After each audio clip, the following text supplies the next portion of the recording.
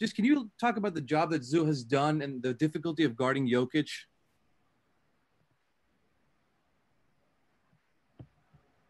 Uh, Jokic presents the same type of, I don't know, I wouldn't say problems, but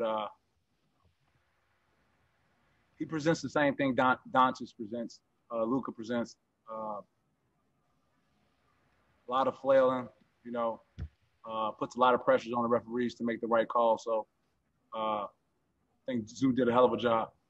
He used all his 6 fouls. He did what he needed to do. Big and one dunk at the end, big free throws at the end.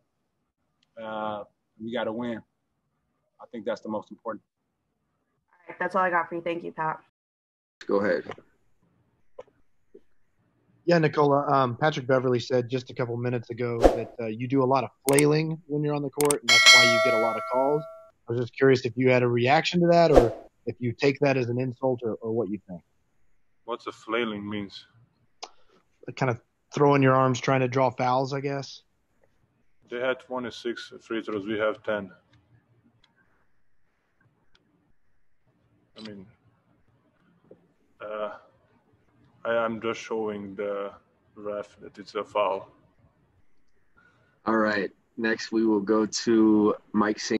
After game 3, Pat Beverley was just kind of asked about the difficulties in defending Nikola, and obviously his main matchup, Zubac, fouled out in 22 minutes last night. Beverley said Jokic flails a lot. He puts a lot of pressure on the referees to make the right call.